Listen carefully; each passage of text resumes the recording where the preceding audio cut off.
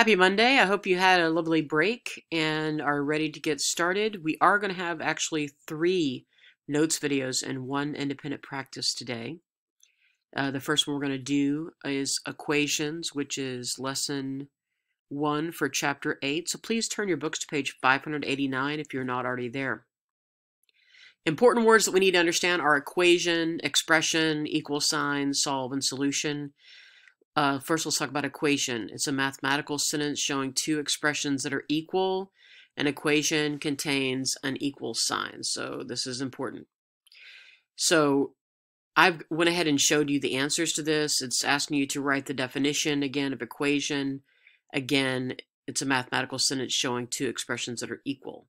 An example could be a simple number sentence of 5 plus 8 equals 13, or it could be an algebraic equation in which the number 8 is replaced with the letter x. But this is also true that 5 plus x is equal to 13.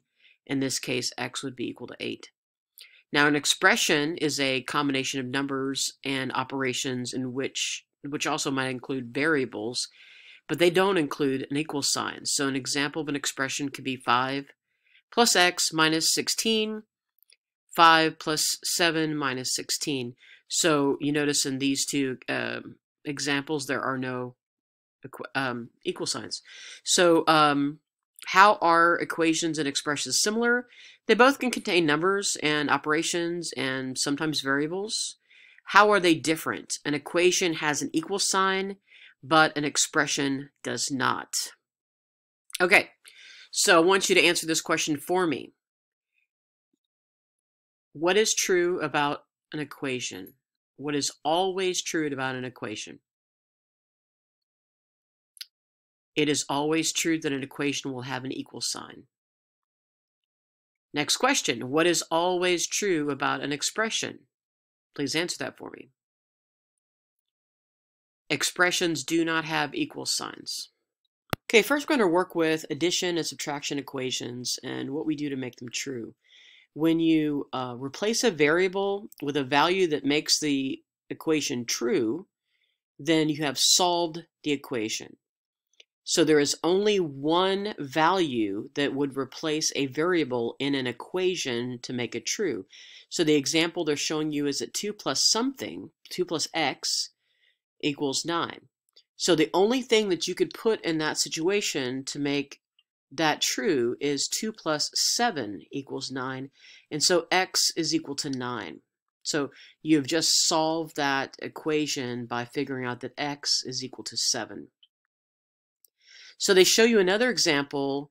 It says determine if 3, 4, 5 makes the equation a plus 7 equals 11 true. So what they've done here is they've just plugged in each of these numbers to see which one actually is correct. So if a is replaced with 3, so instead of a plus 7, 3 plus 7, 3 plus 7 equals 10. That is not equal 11. So no, that's not the right answer. So if we do the same thing and put 4 in, 4 plus 7 does equal 11, and 11 is equal to 11, so that is the correct answer. And just to try the last one, 5 plus 7 is 12, and 12 does not equal 11, so that one is not true. The only answer that A could be is A is equal to 4. Okay?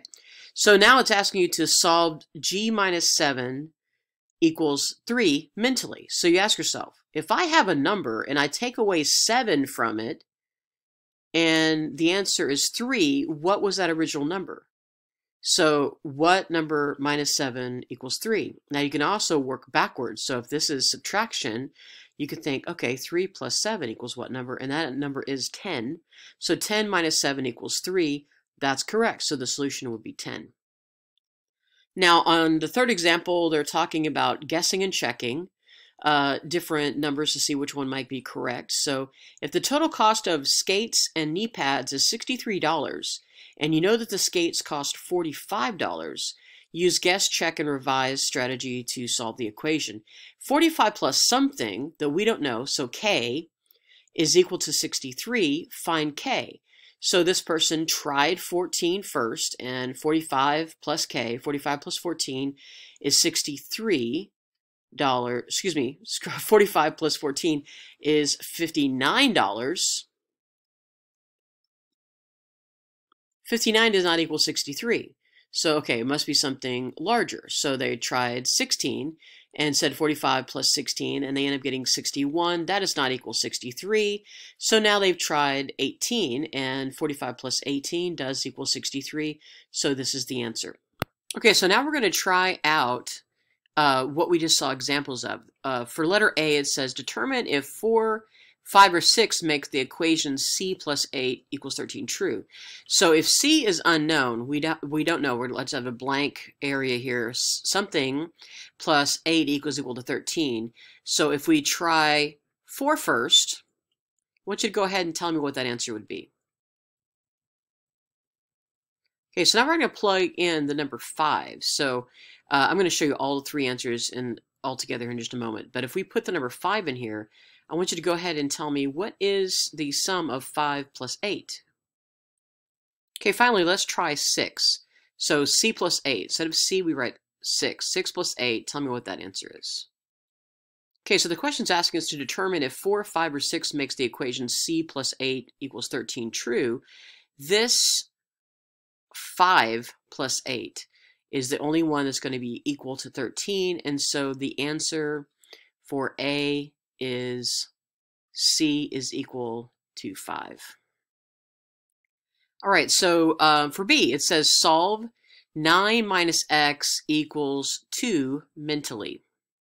Okay, in this case, x is a variable. It's an unknown number. So 9 minus something that we don't know right now is equal to 2. So ask yourself, what would we subtract from the number 9 to equal the number 2? And you can also think backwards and count up on your fingers if you'd like. If you start out with 2 fingers, how many more fingers would you have to add in order to get to the number 9? Go ahead and answer that for me, please. Of course, the answer is 7. 9 minus 7 equals 2, so x is equal to 7. Now for our final practice, it says, for this section anyway, the difference between an ostrich's speed and a chicken's speed is 31 miles per hour. An ostrich can run at a speed of 40 miles per hour. Use mental math to guess, check, and revise to solve the equation 40 minus C equals 31. Find C, the speed of the chicken. Okay, so if we have 40 miles, which is how fast an ostrich can run, minus chicken, which we don't know, but we do know the difference is 31. So at this time, I want you to guess, check, and revise 40 minus what number equals 31. Go ahead and answer that for me, please. Okay, so if we just go ahead and guess, okay, let's say the chicken's 10 miles an hour. 40 minus 10 is 30, so that's too much. So we're just going to take away 1 mile an hour from the chicken, and we guess 9. 40 minus 9 is 31, and that is the correct answer. So chickens can run 9 miles an hour. So we're going to do the same thing now. We're going to determine the values that make multiplication and division equations true. Multiplication and division equations can be solved mentally in a similar way to addition and subtraction equations. Example number 4. If the number 3, 4, and 5 if the number 3, 4, and 5 makes the equation 18 is equal to 6z true. And 6z means 6 times z. Z is an unknown number. Okay, so you'll notice here that they tried 3 first. So if we replace the z with the number 3, so 18 equals 6 times 3. 6 times 3 is 18, so 18 equals 18. If we try the other two, 18 is equal to 6 times 4. 6 times 4 is 24, not equal to 18. 5, 18 equals 6 times 5. 6 times 5 is 30. That's definitely not equal to 18. So you can see how that works. So you just plug the number in where the variable is and see which one makes the equation true. And again, equations only have one actual answer. So only one number will actually work. So solve 16 divided by s equals 8 mentally. 16 divided by s is equal to 8. So we are going to think, okay, what number, if I'm doing the opposite here, what number times 8 is equal to 16? They came up with the number 2. 16 divided by 2 equals 8, and this basically is just whether or not you know your basic facts. So 8 is equal to 8, the solution is 2. Okay, so we're going to go ahead and try 2 together. Determine if 2, 3, or 4 makes the equation 4 times n equals 16 true. Okay, so I've written out each possible equation. 4 times n equals 16. 4 times 2, 4 times 3, 4 times 4.